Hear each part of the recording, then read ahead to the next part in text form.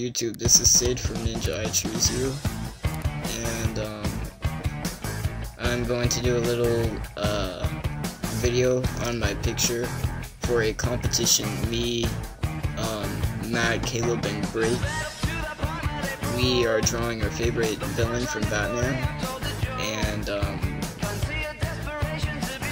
yeah, and we are going to let our viewers vote on whose is the best. So I decided to do the Riddler, and I'm going to go into a little bit of depth on my character. So all this is black and everything, but the border of the picture is right about here. And this whole background right here is oil pastel, and this is where I smudged it to give his figure a more glowing look to it. So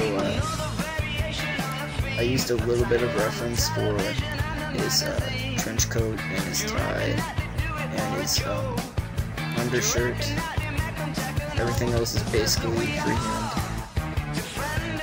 But yeah. So I sketched this all out with a mechanical pencil. And once I did the head, I actually inked the head, and then I went on with the body. The head, drawing it and inking it probably took me about maybe 30 minutes. And to sketch out the rest of the body took me about an hour, because this arm was giving me a little bit of trouble because it was the proportions for it were kind of weird. But in the end, everything just tied together. So inking the whole picture took me about 2 hours total. What took me the longest was the background, which took me like 2 hours and a half, which I did yesterday. The day before yesterday is when I did the body. And then to do the shading right here, I just did some simple cross hatching and stuff like that to get the shading with the ink down. This is all just I used a super fine point Sharpie, which I find very useful because it can do thin lines, it can do medium-sized lines, and it can cover a good deal of area despite being pretty thin. So yeah. So the oil pastel definitely took me the longest, and yeah, I just smudged it with my finger. My fingers, which are still pretty dirty. And I stopped to make an outline around him. This is a cube in his hand. I just, you know, it looks like a puzzle of some sort or something like that. Here's his staff. I was thinking about doing the staff with the question mark at the top, but I decided not to. And this shadow right here is supposed to be Batman. Here's his head, and where his cape comes down.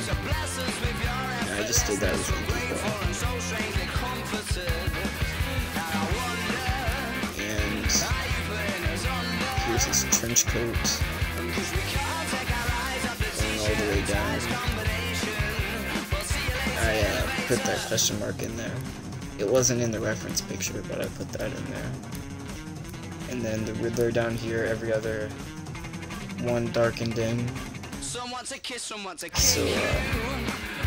yeah, I thought this was a pretty good drawing to start off this summer, and there will be more to come, which I will definitely do video reviews on. I messed up a little bit on this glove right here. I was thinking about doing this cool suit right here, green, and just leaving everything else black and white, because I thought it'd give it a unique look, but I decided not to in fear of screwing up the picture.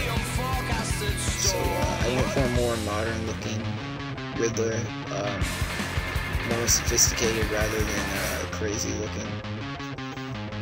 Right here, let me zoom in on it. The shadow right here that comes on his face and down his neck is supposed to be a gargoyle, partially. It comes right here. Looks something like a gargoyle. yeah, this is my picture for the competition. Vote for me if you like it. If you don't, then vote for somebody else. But anyway, I will be back with more, and we will definitely do more competitions like this. So stay tuned to Ninja I Choose You, and there will be more epic artwork to come.